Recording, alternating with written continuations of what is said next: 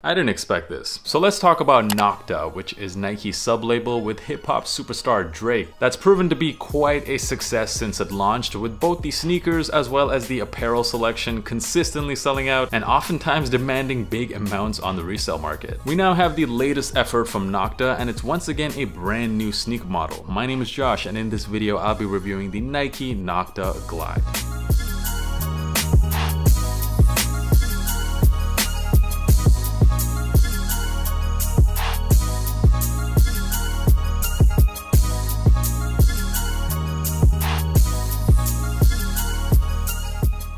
So these sneakers officially released on September the 15th worldwide on the sneakers app as well as other retailers for a retail price of $160 or 160 euros. They first actually released on the Nocta website and they were just sitting on the site for several days. I didn't want to buy these from the Nocta website just because the shipping costs to Europe are quite high, so I thought, you know what, they're sitting on the Nocta site, so they should be pretty easy to get when they do release in Europe. I waited till release date and found out very quickly that I was wrong. These sold out pretty much instantly, especially in bigger sizes. I took an L on sneakers and pretty much every other website, but later in the day on release day I was notified there was a late drop at another retailer based in Europe. Shout out to Escape Notify for the notification on that, and if you guys are interested in joining the best sneaker Discord group in Europe that I've been a part of now for the last 2 years, and I'll be honest, the #1 reason why I'm able to get almost every sneaker I review on this channel for retail. If you're interested in joining, the link is in the description, and all of my viewers do get to bypass the waitlist if you join using that link. Let's get back to the shoe. Now, this is already the third sneaker model we've seen Nocta collab on with Nike, and already the second brand new sneaker. We did have the Nocta Air Force Ones drop, but we also had the Hot Step Terra, and I have to admit that shoe is a lot more popular than people give it credit for. And now we got the NOCTA Glide, and it's pretty surprising to see Nike already give Drake 2 signature sneakers, because in the past Nike has only really ever done signature sneakers with athletes. They have of course worked with entertainers before, such as Travis Scott, but it's not until later this year that we're actually finally getting a Travis Scott signature sneaker, the Cut the Check ones. But Drake's already got 2 signature sneakers, which is pretty interesting. And the one thing that I can say about all of the Nocta sneakers so far is that they seem to be heavily inspired by the 90s. The Hot Step was inspired by the Air Terra Humera, and these right here, the NOCTA Glide, I think you guys can probably guess what sneaker inspired these. It's kind of obvious if you know your Nike history, and that is the Zoom Flight 95,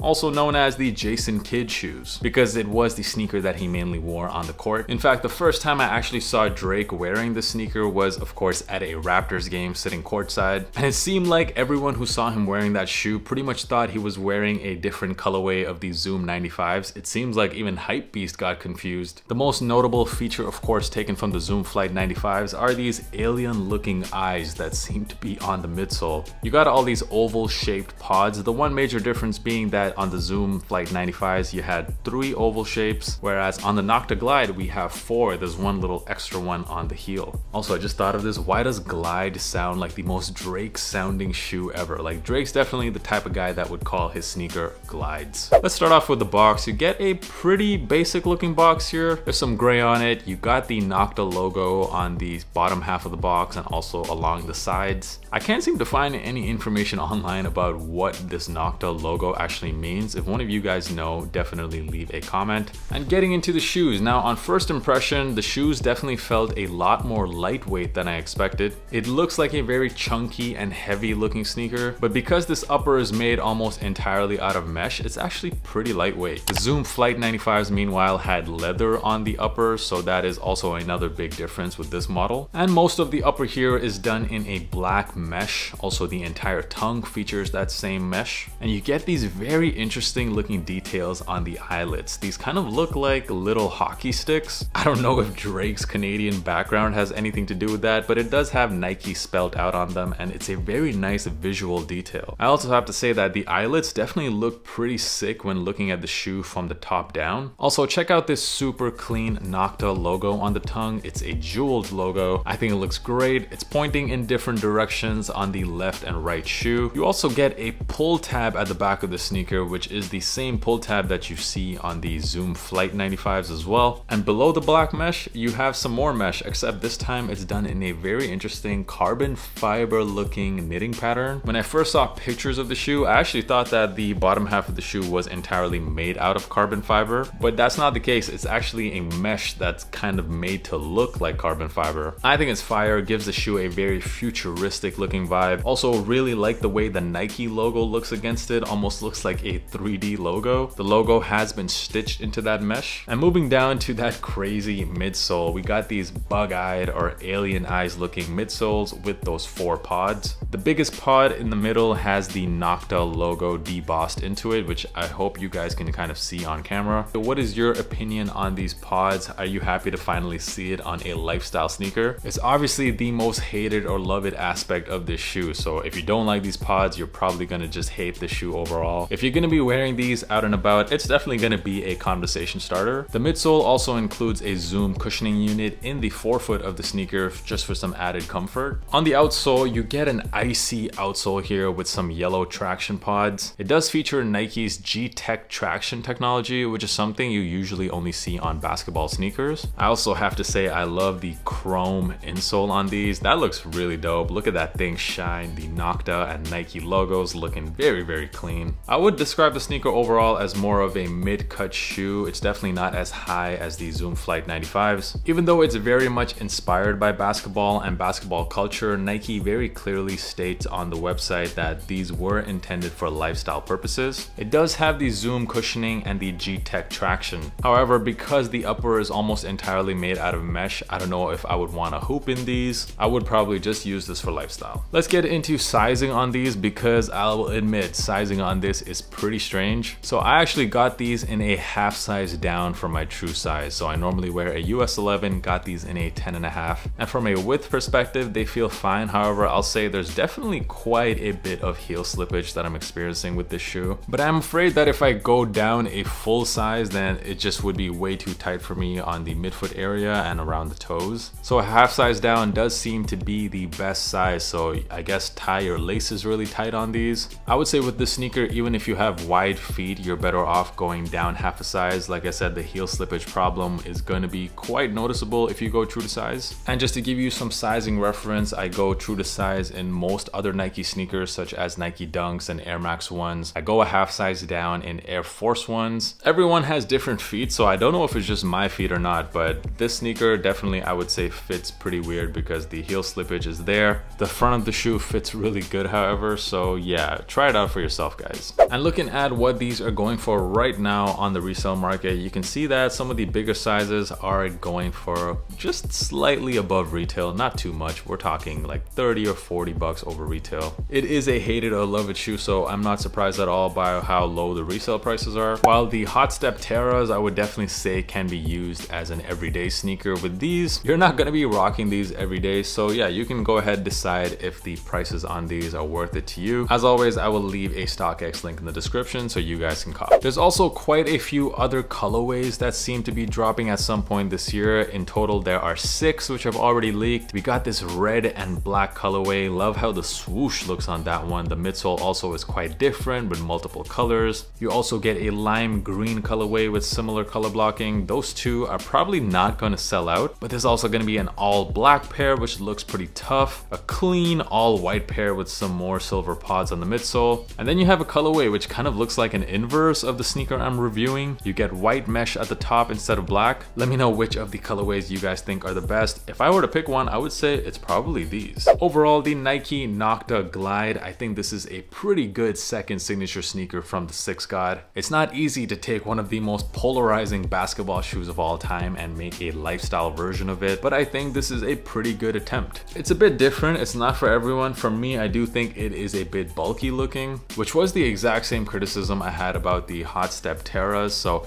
even though I am probably one of the biggest Drake fans out there and I just cannot wait for the new album, it seems like when it comes to Drake sneakers, I guess I'm just not really gravitating towards them. The first time I actually saw these in person were a couple of months ago when I was in London. I was at the Cortez drop and I saw Clint, the founder of Cortez, walking around in these, and I just thought, thought, wow, those actually look pretty fire on feet, especially wearing them with a tracksuit like he was doing. So not gonna lie, I definitely think these look kind of hard on feet. But I want to hear from you guys. Let me know in the comments, what do you think of the Nike NOCTA Glide? Are you planning on picking one up? If you found the video useful, as always, make sure you hit that subscribe button because I'm dropping content just like this every single week. I'm doing at least 3 videos a week sometimes, guys. So hit that subscribe button. It means the world to me. Also, the links to my Instagram and as well as my sneaker podcast, you can find that in the description. Very active on both those platforms as well. I will catch you guys in the next video. Peace.